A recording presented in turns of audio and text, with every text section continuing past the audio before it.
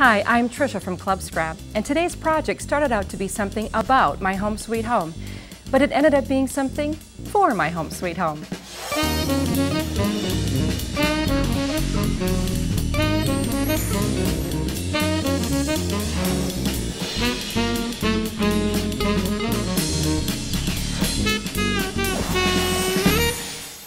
Well, let's take a look at today's project. This is going to hang in my home, and what I love about its purpose is to help us remember a trip that my husband took to Haiti 8 years ago, and it was a mission trip where he did some serving out in a very remote area of the country, and this gentleman here led the trip.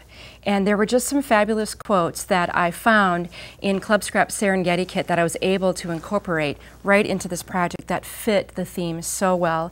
And when we see this hanging in our home, we'll be able to remember that time and pray for and think of these people that he met while he was there. And hopefully someday we'll be able to go back. Well, now that you've seen the finished project, let me show you how this all came about. Now, I found this album from Clear Scraps, and it's shaped just like a house, and the pages are nice and thick and sturdy. So I was already brainstorming ideas for how I was going to plan some pictures of my home with the book, and I was really excited about it. But then one day, I came by it, and it was sitting on my desk sideways, and I sort of thought that the peaks of the rooftops actually looked a lot like arrows as well.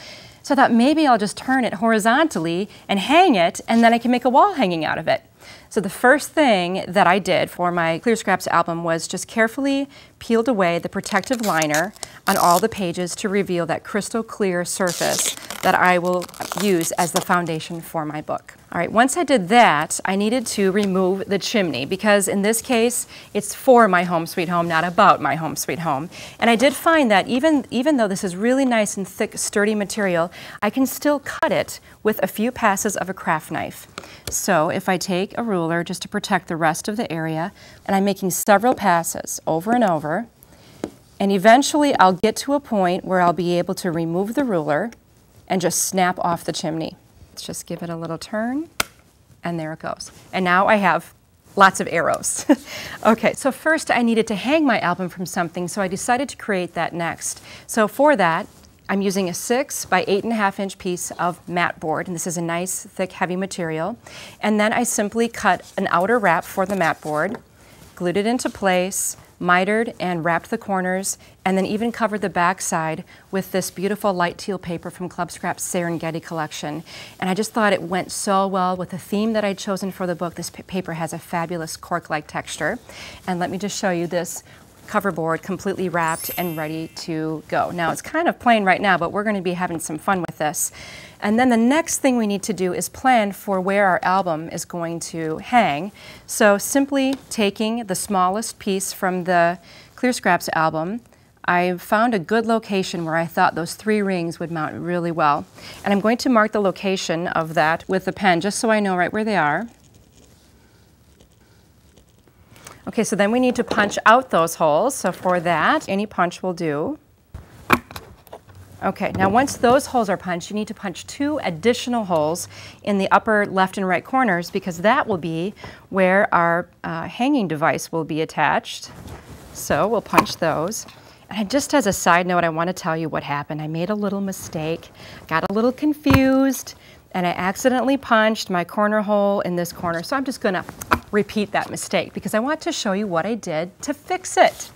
All right, someone did ask me once, what do you do when you make a mistake? I want to see how you fix them. So now I'm going to show you because I make them all the time. So let's take a look again at how our album comes together. We've got our pages, we have our arrows, and we have our suspension right here. So these top 2 corners will be where we put our hanging fibers. I have 2 colors of ribbon. These ribbons came from the Serengeti fiber collection, and cutting them at an angle just makes it real easy to pull through. Now I'm pulling the ends through to the front, and that might be a little bit different than what you might have thought, but I really like the idea of having the ribbons at the front of the album. And then so I'll just bring the other end through again. Using the angled tips, I can just thread it real easily. Bring it on through.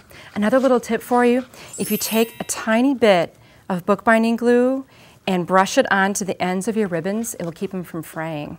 All right, the next thing I think we should do is take a look at how we're going to decorate these clear surfaces. Now what I see when I look at this, instead of a triangle, is really half a square. So I decided to use that as somewhat of a decorative theme throughout the book. And then I also decided that these areas right here, these larger spots, would be perfect for a photograph. So I'm just going to go ahead and attach these foundations for my photographs right in those spots. And this is a theme then that I can carry through to the entire album. Now please don't panic.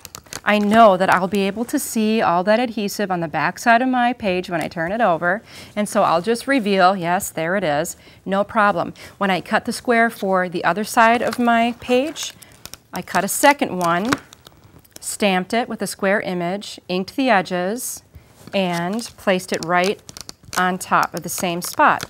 That way I have all that cool effect of Clear Scrap's clear surface material, but then I also have a totally reflected page in between.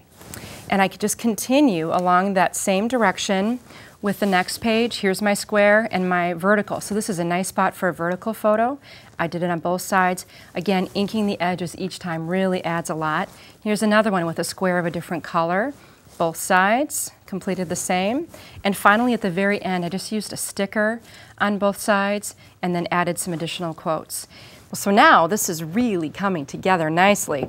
So let me show you how this gets constructed. I've got my 3 holes here, my 3 holes on my cover, and then the rings that also come in the kit with the album, so I'll just attach those. What I like about these rings is they're nice and generously sized, and this way if I want to add a bunch of ribbons and fibers to this, I can certainly do that, and it's really going to add a lot to my album. Because of the way I was using this one, I chose not to add the ribbons, but if you do, you got plenty of room to do that. And you also have a lot of room to add additional pages to your single book, whether they're clear or additional cardstock. So then what I hoped was that when I hung my album straight up and down, I knew everything would hang level, and that was the case. But because of my ribbon top, I can really be flexible in the way I hang this on the wall, and it really was going to work perfectly. So now I had the little business of having to fix this hole that I'd accidentally put into the lower right corner of my project. Well, Clear Scraps has about 50 shapes to choose from in that clear material, so I decided to alter one of their smaller die cut shapes of these flowers. So all I simply do is just take some alcohol ink, because that will dry instantly on this material, and I'll dab a little onto this little circle shape, part of the flower, and then continue to color the other 2 as well. And I've chosen a nice soft yellow color as well as a soft green color. There was one other little element that I added that I thought really just gave it a little special touch, and that was just some stamped script. I'm working with an archival quality ink here. If I just stamp my script onto the colored image, then I'm good to go. Okay, next thing I need to do is find a way to attach these elements to my project, and of course you know exactly where they're going to go. I simply need to pierce a hole into the center of this piece. Now I'm going to use an anywhere punch to get right into the center of this flower, and you may have to drill a few times because of the thickness of the material, but that's okay. Once you hear it squeak, you know you're there. Okay, then I need to do the same thing to the other larger flower piece. So I have a hole in the center, and it's through. All right, now that I have this all punched through, I can take a coordinating brad, run it through my flower, and of course, you know where this is going to go. I'll just insert the brad into the hole that I accidentally made, and bonus, I have a great spot for my flower. Now this other part can be attached simply to the last page with some adhesive, and that'll be a great little accent piece to my album. Well, how about we take another little peek at the finished book so you can see how it all came together. So all I did here was add my 4x6 featured photo, and this place just looks absolutely beautiful, along with a stamped title and the year that my husband took his trip. And then these pictures, I know my husband has very, very specific memories of these 2 men in this tiny, narrow canoe out fishing in the ocean. And then, of course, he had to give it a try as well. It was pretty comical, if I remember correctly. And then all the completed pages with pictures on both sides. Now keep in mind, as you're doing these back sides of the pages, that your orientation makes sense. for the structure of the book. This technically would feel like it's upside down, but it's really not. This picture will look right when it's added to the book.